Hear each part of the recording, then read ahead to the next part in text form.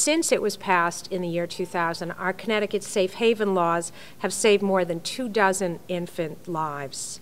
This law allows a distressed parent to anonymously leave an infant at any hospital emergency room in Connecticut without fear of prosecution for abandonment for up to 30 days after that infant is born. That if the parent or the parent's agent changes their mind, they may reclaim the infant within 30 days. As I said, the safe haven law has saved dozens of lives for children, but not everybody knows about it, unfortunately. And so we are all here today to make sure that as many people know about this as possible, and that they reach out to any of the parents that they see and know who may be in distress and may be thinking the unthinkable, to abandon a newborn in a place that is unsafe.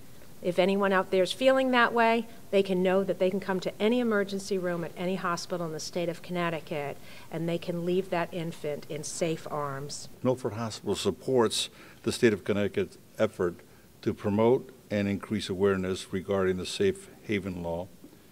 We want to make sure that a difficult situation does not become tragic.